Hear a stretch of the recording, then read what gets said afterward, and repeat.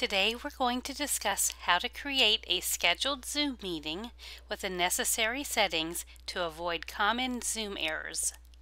Let's start by logging into Zoom. On your web browser, go to zoom.us and click Sign In. Next, select Sign In with SSO. Your company domain is WCPSMD. Click Continue. The first thing we want to do is check your Zoom settings. On your left sidebar, please click on Settings. Scroll down to the Authentication area and ensure that you have only authenticated users can join meetings toggled on. You'll know it's on when it's blue. Ensure that the staff policy is a default policy. If it's not, you can click Edit and correct that. Finally, be sure that only authenticated users can join meetings from Web Client is also toggled on. Once you have completed your Zoom settings, click on Meetings in your left sidebar. From here, we will create a recurring meeting. Please note, teachers should not use their personal room for their class meetings. Unfortunately, personal room settings do not behave how recurring meeting settings behave and therefore should not be used. Oftentimes your students will have trouble accessing your personal Zoom room. Click on Upcoming. Click Schedule a Meeting.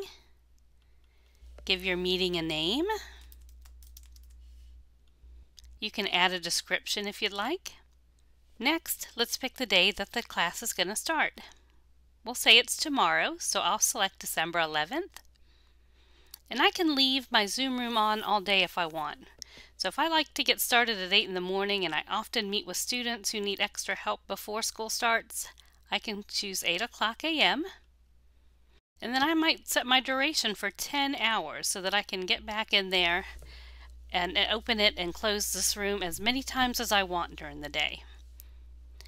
If you are a secondary teacher and you have different classes, I would recommend that you do a different Zoom room for each of your classes so that you don't have to worry about being Zoom bombed by a student who's not in your current class. Next, we're going to click Recurring Meeting. We want it to meet daily.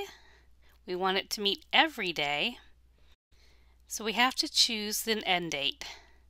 Zoom only allows us to push out 45 days, so the last possible weekday would be, for me, January 29th. Please consider adding a calendar reminder to your Outlook calendar to go back and push this date out. All you'll have to do is click Edit this meeting, and then you can click on the end date and adjust it.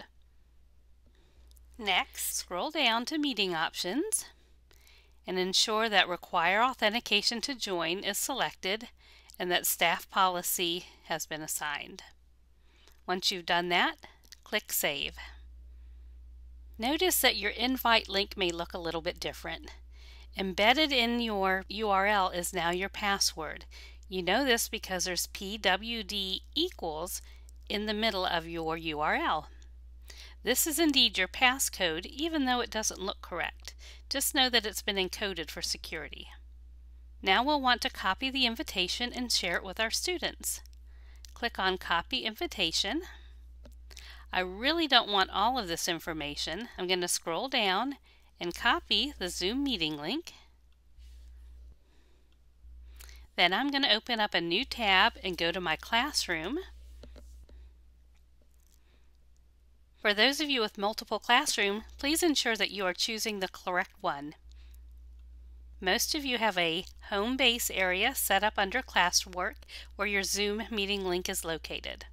You'll want to edit that link and add the new one in. Be sure to click Save. Now your meeting link will be updated so that when your students visit your classroom, they can click on the new Zoom link. You'll need to follow this process for each meeting you have created. Also, if you need to schedule a meeting with parents, you will not follow these instructions because you will need to open up the Zoom to allow people in that do not have WCPS addresses. If you need information on how to do this, please contact your library media specialist. If your students tell you they do not see your new link, please ask them to refresh their Google Classroom page. That may be all it takes. Please remember that if you've already scheduled Zoom meetings, you can go back and change your settings to match what you have learned today. Please do this for each meeting. If you have any additional questions, please check with your library media specialist or the digital integration team. Thanks for watching.